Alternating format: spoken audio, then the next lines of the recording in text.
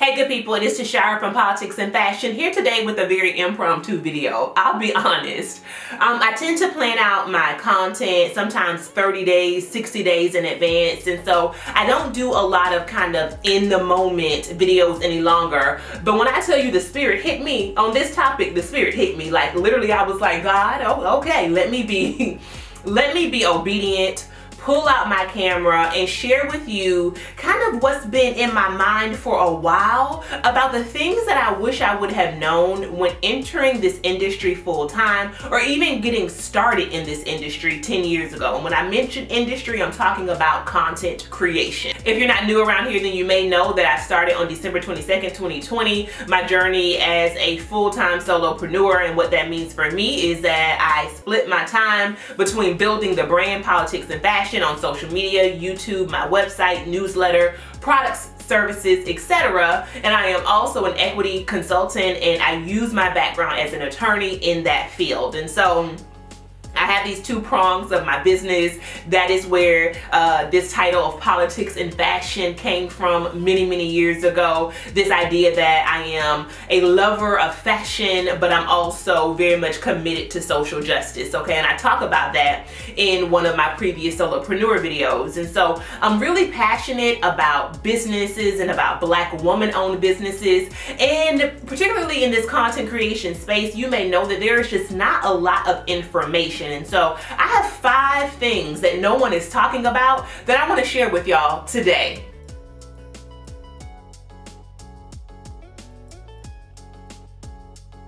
Now, I am targeting kind of these 5 things towards people who are either in the content creation space, are looking to get in that space, or simply using, for example, social media to build their own brands outside of content creation, okay? So I have a little bit on here for everybody because the first one is a good one, and it transcends all 3 of those categories.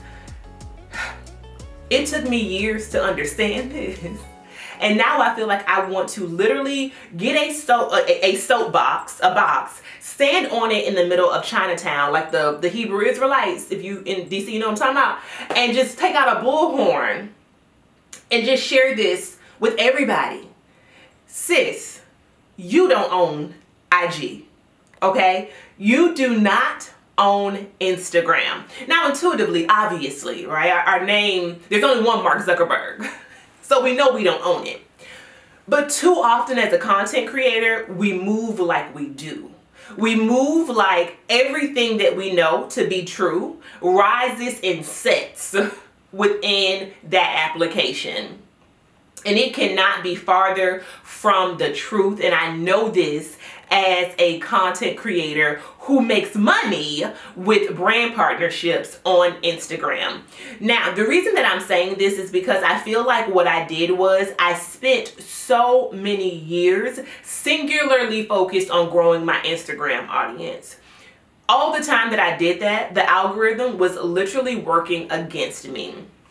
In the good old days where you would follow people, open up the app, you'd be like, oh, what's Timmy doing today? Oh, he posted that at 3:35. Great, it's 4:22. I can see, you know, chronologically the people in my life, what they're posting in the course of a day. Now you open Instagram, girl, and you've seen posts from 2 weeks ago. You've seen 50 ads in the matter of 3 scrolls, right? And I'm not trying to just completely like dump on Instagram as an application. It is one of my favorite social media platforms to use. But for a content creator, girl, it is not the end all to be all. And if you are just getting started in this space, understand that it may be difficult for you to grow. And that difficulty has nothing to do with your value as a creative person. Louder for the people in the back. The pace by which you are growing on Instagram has nothing to do with your value as a creator and a creative person. Because I feel like I really took like hits to my self-esteem when I was working really hard to create all of this content, and then it would just not get any engagement. Not just like limited likes, but no engagement. And that still happens to me today at 25, 26,000 followers. I still will, you know, create a post on a Monday, and on Wednesday when I post, it literally gets a third or half of the likes. I don't know why. You know why I don't know? Because I don't work down at the Meta headquarters. I don't work at Instagram. Instagram is not my business. It is not the platform that I own. So for me, what I have come to understand is Instagram is meant to promote the other work that I do own. Okay, and we're going to get there in just a minute. It is a promotional resource. And the second I kind of had that psychic conversion and switched my mindset, everything fell in place. So now Instagram, if you notice, if you follow me over there, if you don't, you should. Politics and Fashion are right here, okay? Now what Instagram has become, and you may have noticed this, is a place where I go to update you about what's happening everywhere else. It's a place that honestly I go to get you off the app, to go to YouTube, to go to my website, to go sign up for my newsletter, right? I'm trying to convert people on the app. I'm not using the app as the end all to be all. This is even true with brand partnerships. I mean, ultimately, you get paid to convert people to a sale, not for them to just double tap on Instagram. I mean, that's great. And I think too few brands understand this, which is why they try to pay micro influencers a very small amount. It's because they think that following is the same thing as engagement, or following is indicative of conversion, and it's not, because some of the influencers out here who have 200,000-300,000 followers, their rate of conversion is the same as mine, and it's because I have built an authentic community on Instagram. And so we are organically vibing in comments, we are vibing in DMs, you know, I'm posting things and I'm mentioning things that people have said in my DMs. Like, I have a platform that is built on relationships, and so very often my conversion rate is higher. That's besides the point. The point right now is to say, with that conversion, I'm still trying to get you off of Instagram. Instagram is a promotional platform. It is a place where you can go as a creative to share your outfits, to talk to an audience, but it is not the end all to be all. End all be all, end all to be all. It ain't everything, girl. It ain't everything. Let's keep going to number 2. So you might be wondering, okay, Shy, if I don't own Instagram, what does that mean for me as a content creator? And we're in a very interesting time period right now, y'all. I am of the age, I'm almost 40, where I saw the rise of not only Instagram, but I saw the death of platforms like MySpace and Vine, okay? I also saw the rise of the triple OG blogger, the Ami Song, Song of Style, and Karen Britchicks of the world, okay?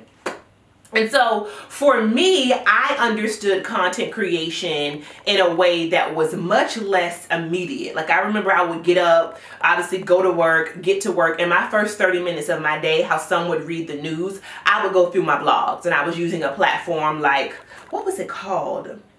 I forget the platform where you could, it was like a feed where you could put in Blog Lovin', I think. You could put in all your favorite blogs and you would just scroll and like actually read their blog posts, okay?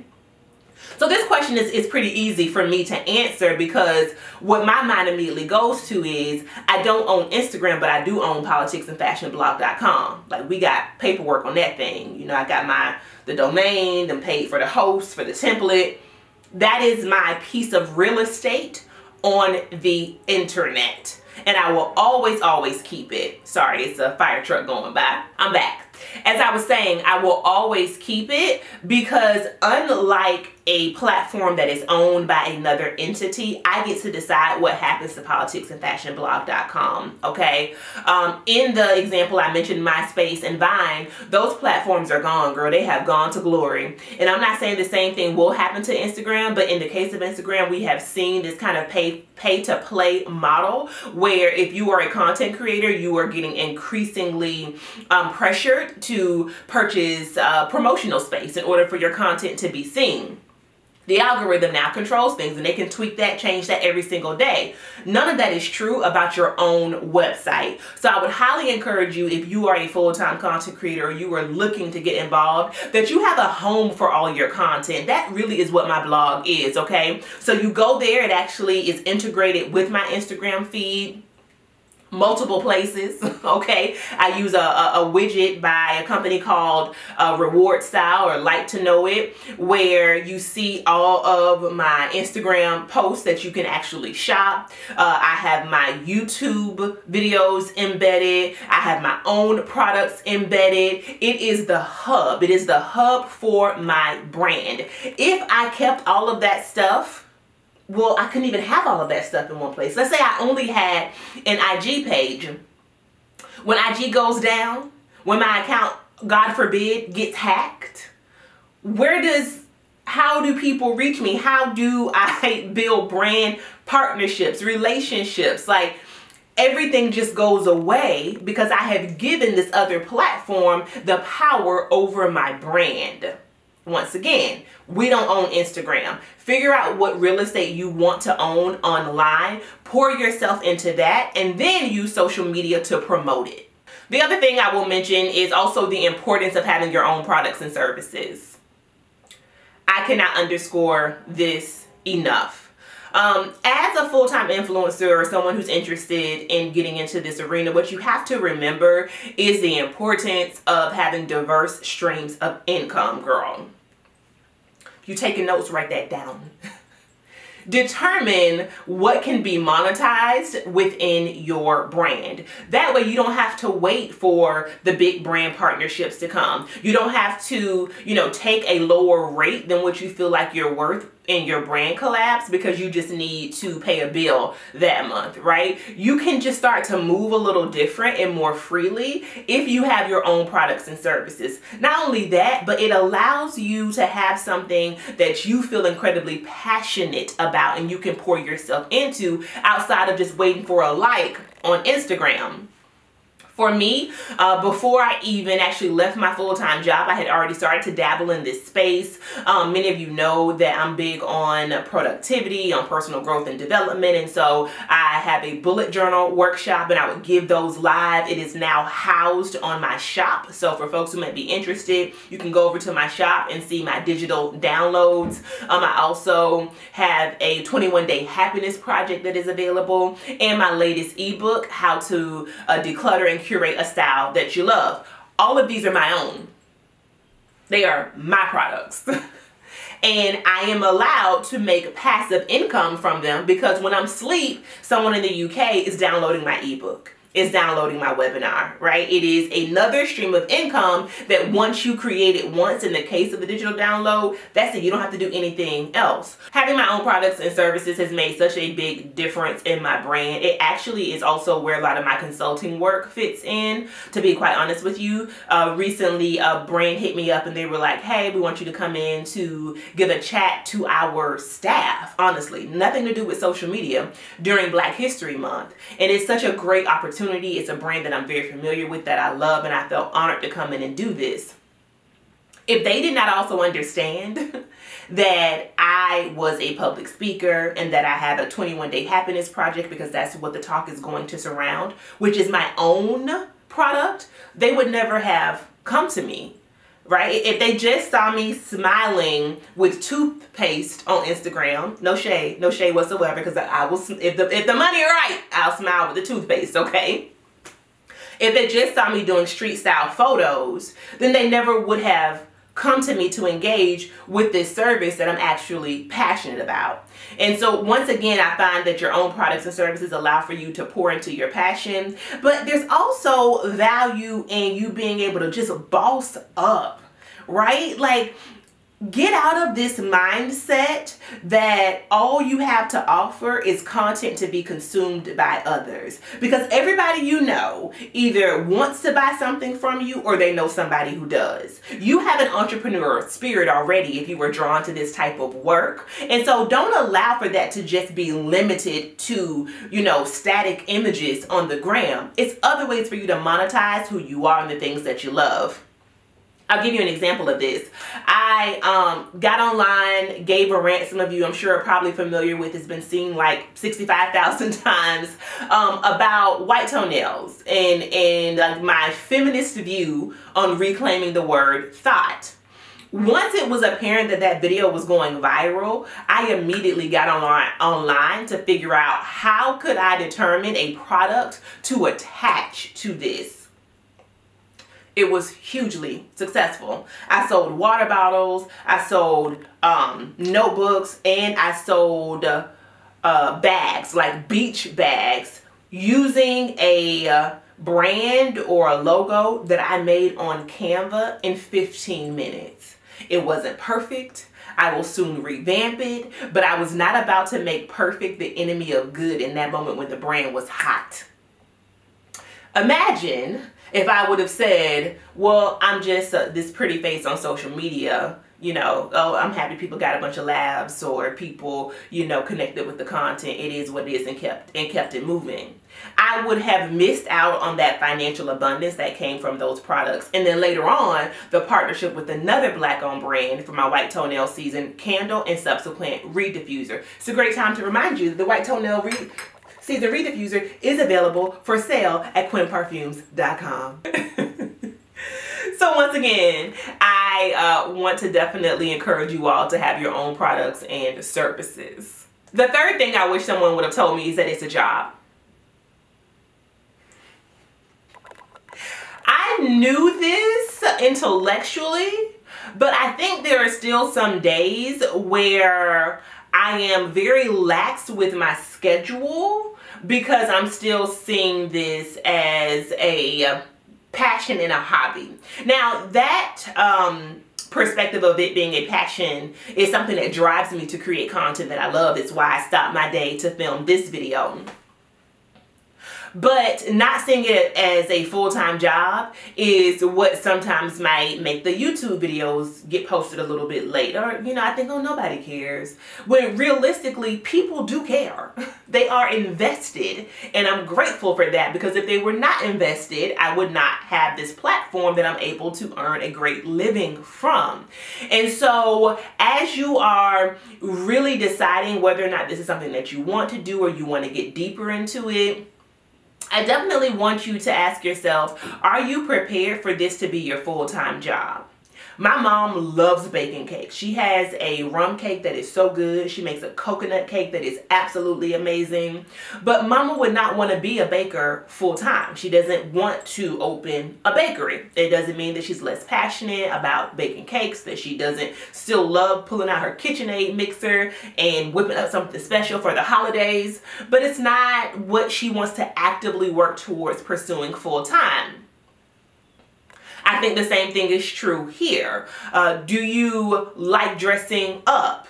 Do you like, you know, taking funny videos of your family? All those things are amazing, but when it comes down to waking up at 6 a.m. to make sure that the YouTube video gets uploaded on time, when it comes down to reapplying a full face of makeup 5 times, changing your clothes 15 times in a day, not being present for family members' calls because you're creating content, when it comes down to those things, because everything takes sacrifice, are you willing to do it? And that's just a question that I think you should ask yourself. And I am absolutely not complaining. I'm just recognizing that I find myself kind of pulling back when it starts to feel like a job, when realistically that's when I need to lean in, because it is a job. And if you adopt that mindset earlier, I think it's going to bring a lot of success. I look at people who are creating content online who I absolutely admire, like a Karen Britchick, like a Hilo Lux,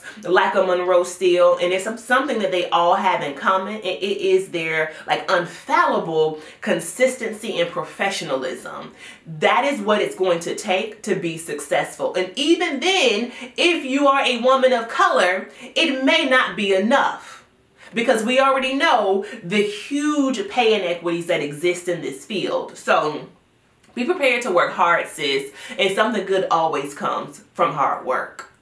Next up, I wish someone would have told me to niche down. And I shouldn't say no one told me this. I just think that that process has to be consistent. Like, you have to consistently be fine-tuning and refining your brand and communicating that effectively to people. Because if you leave it up to people's own devices, they will take any and everything that resonates with them from your brand and then begin to marginalize or categorize you in that space specifically. For example, here lately, a lot of people have been calling me a luxury blogger or a luxury YouTuber. It's a title that I will take. However, I know that it's so much more to my brand than that. So I've been thinking, okay, Shy, so they got the luxury stuff. How can I get them to understand the other components? And that's what I mean by niching down. What is it about your brand that makes you special, that makes you unique? I was speaking to Jessica from the Catch Me If You Can about this recently. We went live one Saturday morning, just randomly, girl. Had a really good kiki. And she talked about how important it has been for her to just have a brand philosophy and message. Like, she can just spit it out at a drop of a dime. She is a travel expert and the only Black woman in the world to have gone to every single country.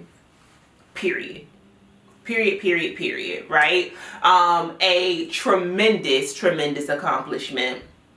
And brands understand her for that. The world understands her for that. You don't go to Jessica for baking. You don't go to Jessica to find out what the hottest shoes are. Now, these are things that naturally Jessica may be interested in, just using her as an example, but that's not what her brand and her business is built around. And so the same thing for you. There may be 25 things that you love. What are you going to build your business around? Some of that may be what you're the most passionate about. Some of it may also just be kind of strategic. I know, for example, if you are someone who is in the beauty, clothes, fashion space, content that is around beauty, skincare, makeup tends to demand a higher coin because those brands are looking for more influencers to partner with, okay? So if that is one of your interests, you may decide, okay, let me niche down and lean in there. And then I'll give the girls some fashion content along the way. I'll give them vlogs and then share some of my other interests. For me, for example, y'all know I love fashion. I mentioned now being considered this luxury vlogger or blogger, but I'm also really into productivity, into self-care because of me being a breast cancer survivor, and I love interior decor. So I got to figure out how now to show you those things without losing the primary message that I have here around my brand, which is going to always be fashion. So sis, I wish someone would have told me to niche down and to do it early. Come in the game with a roadmap. Come into the game already knowing what your brand is and being able to say that succinctly. And the last thing no one talks about is very apparent, and that is money. No one talks about money. And it is upsetting me and my homegirl. I don't understand what is the problem with just sharing income in real numbers, okay? What I earn ain't gonna be what you earn. It won't take away from what you earn. What you earn is not going to line my pockets nor increase my bank account. We are different people operating in different worlds, even if the things that we are focused on are the same. And so what you may find is, even with a good Google search, it is going to be difficult to just get a baseline of how much money is in this industry and how much you should be charging. Now, this is frustrating for many reasons, but as I mentioned before, pay inequities, right there, some would say is about a 35%, I read recently, difference in what white influencers get paid versus Black. So 35% more. That is the highest of any other industry. That is the highest pay gap in any other industry. And I would stand to say it's probably even wider because so much income in this space goes unreported, just to be honest with you. So, we have to start talking about money. We have to start encouraging influencers, Black influencers especially, to understand their worth, double it, and then add tax to it. I heard Karen Brickchick say in a video that she charges about 4% of her following for an Instagram post. And that was honestly the most concrete advice I had ever heard from either an influencer or someone on the other side of the industry. And it was incredibly helpful. I'm lucky because at that point it was in alignment with the rate that I was currently charging. But I had also heard something wild like, you know, charging 1% of your following, or, you know, 0.1% of your following, whatever it was this really ridiculous number. And I was like, why would I ever charge $250 for an Instagram post as someone who's been doing this work for a decade and has a photographer, has a content calendar, is creating professional level content? That sounds ridiculous, because it was. Because it was. And there are other people. Nicki Minaj has this thing where she talks about how, you know, when certain men walk into a venue and they're, you know, backstage, everything that has been included on their rider is backstage waiting for them, literally on a platter. And those same people will give her pickle juice when she shows up. And she talked about how she has had to be transparent about not accepting the pickle juice, even if that meant being given the label of difficult or being a bitch, whatever it may be. What she said is, I know my worth, and if I don't tell you that I don't want the pickle juice, or the pickle juice ain't good enough for me, the next time I come to your venue, guess what you're going to give me? You're going to give me more pickle juice. And so, you know, I would say to you, you know what your worth is, and once again, double it and add tax, because the government gonna come for theirs. That's a different story for a different day. But I often feel like if the number that I'm sending to a brand does not scare me, then it's not high enough. If the brand gets back to me immediately, then I have shot myself in the foot. If I don't put someone in a position to negotiate with me, and I am more than comfortable doing so, if I don't put someone in a position to negotiate with me, then the question is, have I charged enough? I am more than content to walk away, understanding that if you can't meet my price, I am better off going in a different direction, because here's true tea, sis, they will come back. Do what you do. Continue to grow your brand. They will come back. And so right now I am in a space where I am charging between $1,000 and $1,500, usually more like $1,500 for a post on IG that also includes 2 IG stories. I don't partner with a lot of brands, which is fine by me. I am so grateful for the ones who do understand the value of my content, who do understand my engagement rates, who do privilege that and want for our businesses to have a collaboration, because at that point I think that it is intentional and that it is truly a meeting of the minds. Anyone else? Too bad, so sad, right? Because once again, we have diverse streams of income. Those brand partnerships are just one drop in a larger bucket. As you are determining your price, I definitely recommend doing a bit of research, seeing what it is that you can find. That's what I initially did. If the numbers or the rates that you see do not sit right with you, then hey, ignore it and do you, sis. I had about 4,000 followers, and I worked with a state travel agency and got paid like I think $750. And then more if you included like what they gave me for travel, and then they paid on Ray to photograph us now, or to photograph me. Now, I am more than aware that that may have been kind of outside of the industry norm, or a very industry specific price. But what it told me was what I had the potential to earn on a consistent basis. Most importantly, what it told me was that there was value in the content that I was creating. And so keep at it. Do not allow for these prices that people will come into your inbox with to dictate your value and your worth in the same way the likes don't dictate your value and your worth. And ensure that you are charging a price that you feel like is representative of the content that you are creating.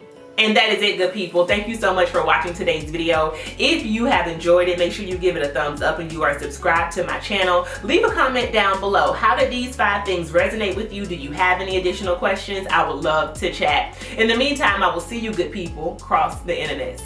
Peace.